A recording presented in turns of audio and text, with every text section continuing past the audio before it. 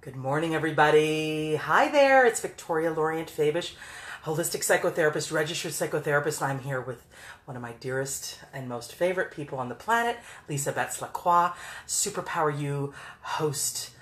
This amazing podcast that I really, really recommend that you can get on so many platforms, iTunes and Stitcher and Libsyn, all of the podcast platforms. But she's just an inspiring individual, and I've known her since high school. And so sorry we're late, everybody. Traffic was just a bitch.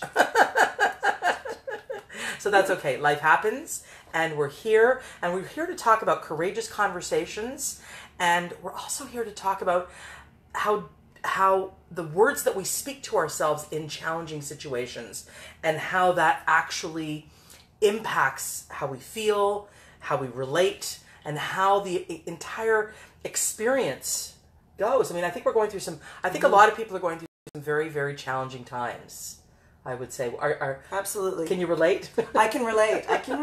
There's a lot going on in life, and that's just the way that life is also, right? Yeah. We if we're alive and we're humans and we're interacting with other people and challenges, and we have goals and we have ideals and thoughts and opinions, we're gonna come up against shit. And I myself, I'm going through some heavy duty stuff with friends and stuff. It happens, relationships. Yeah. If you want to have sincere relationships, these are the things that happen. And so I pulled a card on my lovely tarot deck. Give me some guidance, universe. And you know what I pulled? What did you Joan pull? of Arc. And you know what? Joan of Arc is in my opinion, like a superpower. Strong. Of her time. And the card meaning is, speak your truth. Sometimes you need to breathe a little fire in order to get what you need. Even if everyone else thinks you're crazy. Even everyone else thinks you're crazy. Just like speak your truth. And it's not easy, but I recommend it because it's... The one thing I want to say about that, it's the interesting thing about truth, and I think the really big challenge is that we have habitual patterns of thought, and so what seems like our truth can sometimes be our habitual pattern. So, very good observation. I think sometimes we have to, I know that for myself, I notice I have a challenging situation, or I have something that's not working well, or I'm trying to do something that's hard, and the habitual thoughts that come in can be the ones that aren't necessarily serving me. And so I think that's when we have to say... Habitual thoughts disguised as truth. Yes, exactly. Isn't that interesting? Exactly. Yeah. So that's powerful because I believe in courageous conversations and courageous relationships. One of the things that I hold as true and dear to my heart, and I know you do as well, is this notion of challenging the thing that is most rote in my mind. So to just move past that thing that I always think. And one of the things that I always think comes from my family of origin, which is, I don't know if I can trust people. I don't know if I can trust people. Right. And that I challenge all the time because it's not something that serves me ultimately. But of course you got to check to see who you're putting your trust on, right? You've got to make sure that the territory is kind of clear, So that's important. But courageous conversations are really, really difficult. Challenging. Yeah. They're challenging, exactly. Can see, I mean, this is maybe your field more than mine, but I noticed, and maybe you have some insight for me, is I noticed myself that, and I think there's something to do with the reptilian brain. I noticed myself that when I have a thought that's not serving me in a situation that's already challenging, my body reacts in ways that are the signal to me that I have to look at my thoughts. What does your body say to you? Or what do you notice in your physical body? Well, if it's really bad, I can almost feel like puking. Right. Like sometimes I just can feel anxious. And anxiety inside. To say, okay, well, and usually if I have a feeling like that, there's a thought behind that, right? And that's what, when we talked, when you were guesting on my show, we talked about the fact that what we're thinking and what we're saying to our partners or in a conversation has an impact. Absolutely. How you say it. And also the person listening. One of the things that is the tenet of courageous conversation is be very, very clear that what your tone is, what your facial expression is, some of the words that you may be saying. If you're going to have a courageous conversation, be very responsible for what you're projecting out. It can't just be, explosion and vomiting on the other person. Or acting out of that immediate thought that's your natural habitual thought. Have some editing that needs to happen. Have some, thank you for people who are joining us. Yeah, and Santu, it's you're asking what the topic of the conversation is, and it's fairly general. You said it's a courageous conversation, and we're talking about how thoughts matter. But if there's something specific or a specific question you have or a particular detail around that topic, please share it with us. Share it with us, absolutely. Because this is, we're basically tackling a big kind of topic, umbrella topic, which is how to deal with, or how to enter into and deal with courageous conversations with people in your life that matter. And for me, courageous conversations are the ultimate of spiritual warrior work, because it's really, really challenging to remain authentic when you're afraid. Right.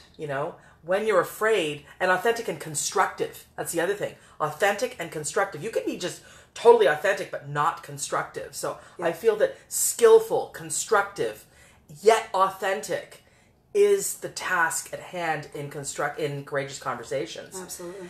And courageous experiences. I mean, you're exploring intermittent fasting, which I find just A, super triggering, B, really interesting. Yeah. Given the framework that you've put it in. Yeah. Well, the piece that I think relates to what we're talking about around thoughts related to intermittent fasting, it doesn't have to be intermittent fasting, it could be anything. I mean, another thing that I did recently is I took a break from drinking alcohol. And I'm doing that in a gentle way, not this way. That's the key. Gentle. Not this the way where this is a bad thing and I'm going to be good over here, and deferring any labels, but just saying, here's the choice that I want to make for myself. So I've started with that, and now I'm looking at intermittent fasting as a challenge for a bunch of reasons I could talk about. I don't need to, but it's considered to have very good long-term health impacts and really, really good protection against some age-related disease and aging, natural aging processes. But the part that relates to what we're talking about is that when you try to do something that's difficult or unfamiliar, old thoughts can come up. And so, for example, for myself, in the intermittent fasting, I noticed the old thoughts coming up like, oh my gosh, I can't do this. Or... oh my gosh, I can't do this. Yeah. Oh my gosh, there's no way. I'm not capable of this. This is beyond my ability to handle the discomfort. And I think that's the other piece is the idea that discomfort is something that automatically I want to avoid. Okay, so that's a huge one. Yeah. Because I think in all courageous conversations, in all courageous acts, you gotta really surrender to the fact that there's discomfort. Yeah. And we are biologically wired to go away from discomfort and to be defensive of that discomfort. But I think that it's incredibly, go ahead, tell me what you're thinking of that. Maybe, I don't know if it's biologically, maybe it is, maybe it's a warning, and I'm just thinking out loud, I'm not sure. Or maybe we live in a culture right now that is so comfortable and so privileged for many of us and protected and abundant that we actually have forgotten what discomfort feels like. And I'm not sure. I think you're right. There is a biology within us. Mm-hmm. There actually is a biology within us that we are biologically, we are actually predisposed to go away from discomfort and to defend.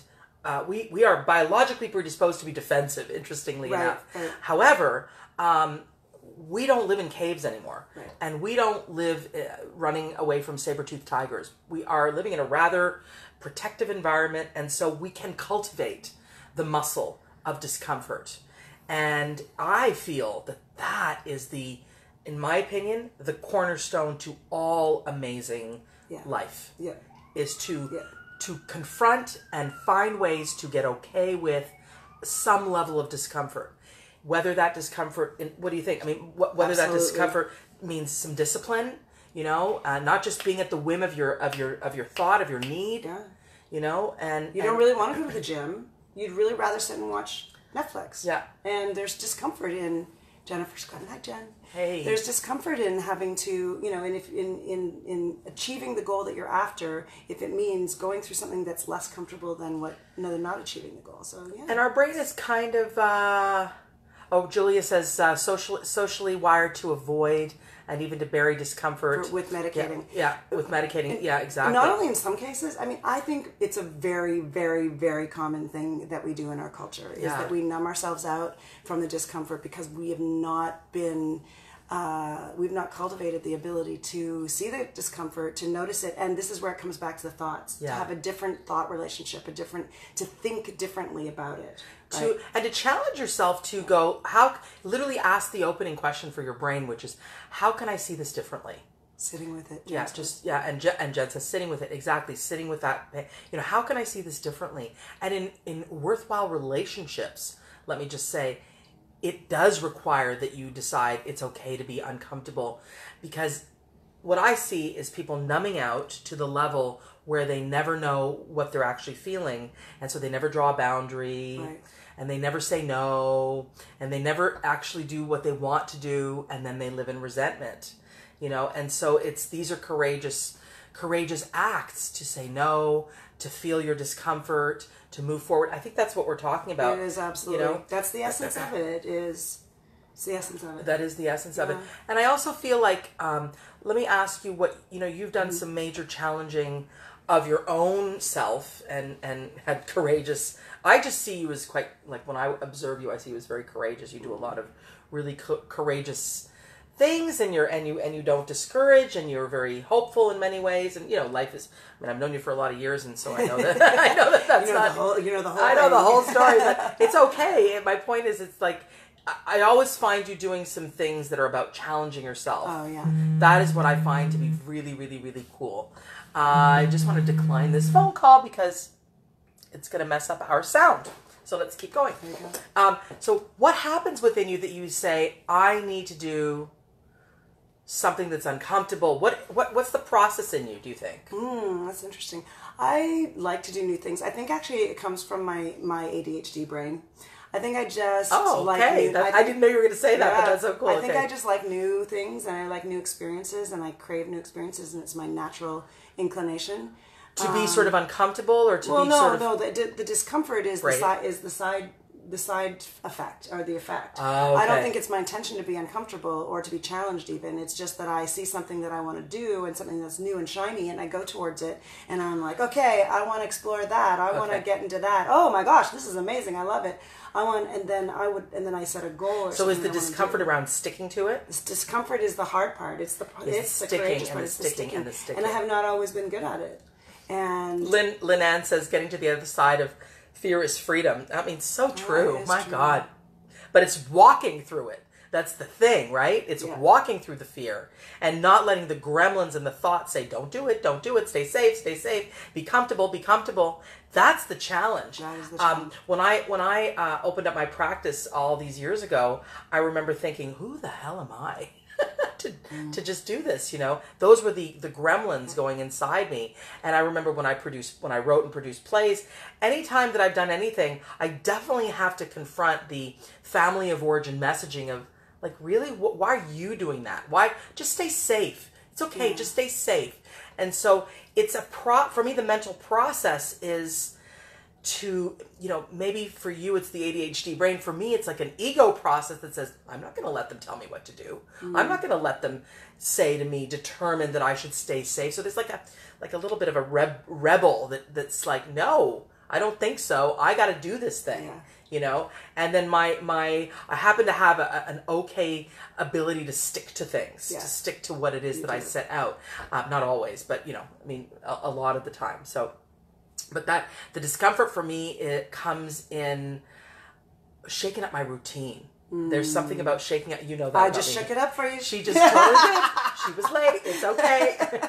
When we travel together, it's so funny. It's like, what does Lynn say? I've been taking scuba lessons, terrified of open water alone, but I want to experience it. That's really interesting. That's a good one. It raises for me the query of how do you define that line between seeing something that's scary and doing it, and seeing something that's scary and saying that's not for me. And scuba lessons brings it up for me because I did scuba. I did the first level of scuba, and I did it because I wanted to experience what is this like. I don't like to be closed in. I don't like to be undragged. I'm really claustrophobic.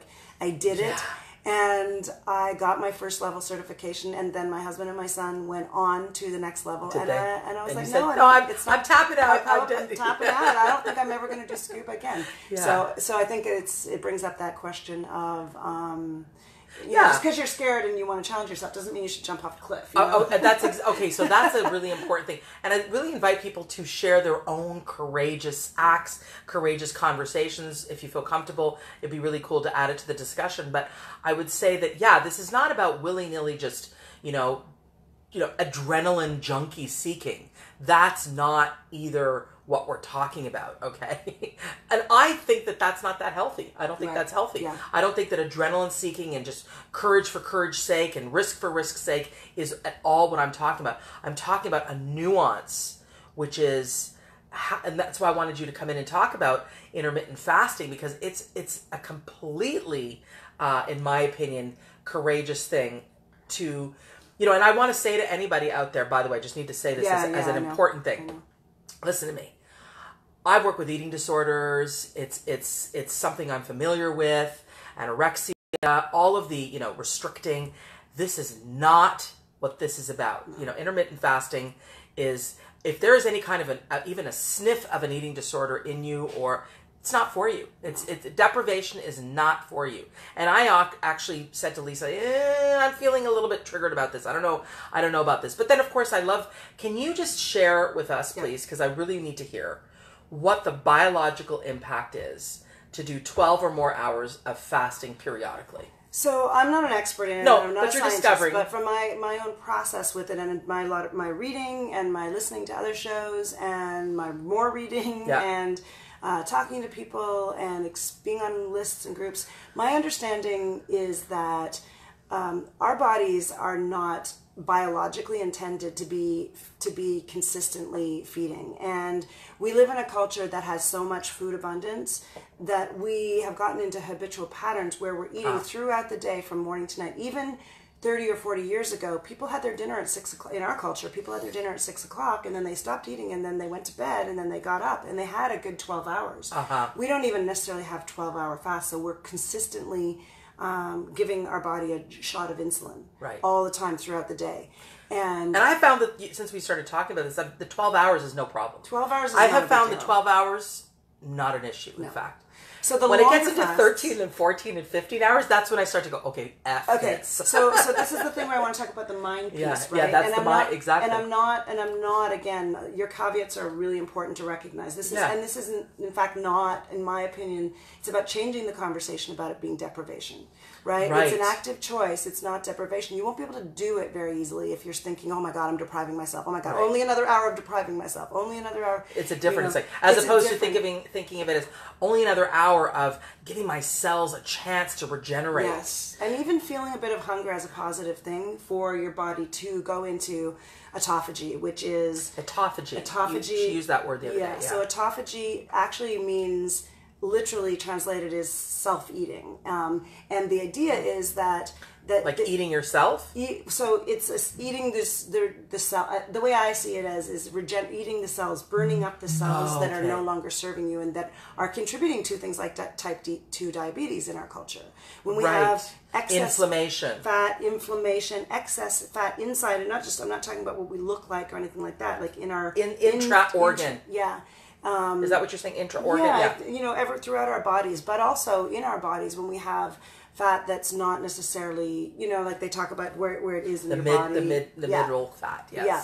And so some people actually fast for weight loss purposes. It's not my purpose. It's not You've never had really an issue with being large since I've known you, but you do it more for longevity, it sounds like. I'm interested for the longevity, and I do happen to have about 10 or 15 pounds extra beyond my normal. As we all kind of puke. No. We're all individual, right? We all, absolutely. Your body type. I got you. Yeah, got it. And it's not a big deal. And it's not a big deal, and it's not like horrible, and I'm not like suffering like personal. What's that word? I can't remember that word. Upset but where you're looking at your body, issues or anything like that. It's just that it would not hurt me. In fact, it's considered to be good for long-term health to be leaning towards our leaner side of our own bodies, right? Right. There's a lot of negative health things that fat stores can actually contribute to. So that combined with this autophagy piece, and also for me more specifically the insulin. Dysmorphia, that's the word. Oh, dysmorphia, yeah. The insulin regulation. So I believe that type 2 diabetes in our culture comes from the fact that we are consistently on an insulin roller coaster. And you also have a bit of... And I have type 2 diabetes in my family, right. and I have at times in my life been pre-diabetic or sort of looking like I'm... And your mom? And my mom had type 2 diabetes. Exactly. So that's an important thing. Pancreas health. And pancreatic cancer, I think, can potentially be related. So, yeah, she didn't feel any hunger and actually slept amazingly well, Lynette's saying. Yeah. Lynette, that you fasted for 24 hours and only did clear liquids like tea and broth and then didn't feel hunger and actually slept amazing well. Yeah, I mean, it's the body is resting.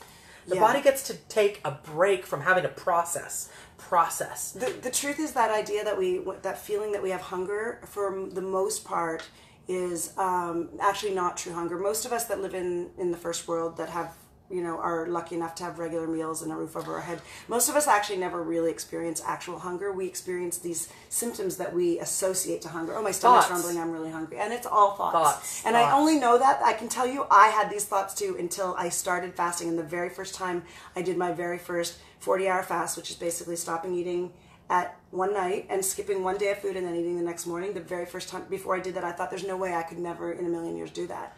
Until I did it, and then I realized that actually it was the idea of eating that I missed more than actually eating. So Janine says the month of Ramadan is upon us now, and it feels good to know while we fast, we think of others who don't actually have access to daily meals and nutrition. Thanks, ladies, for this chat. My pleasure. That's an excellent perspective. Again, thoughts and courageous acts nurtured by the thoughts that we think.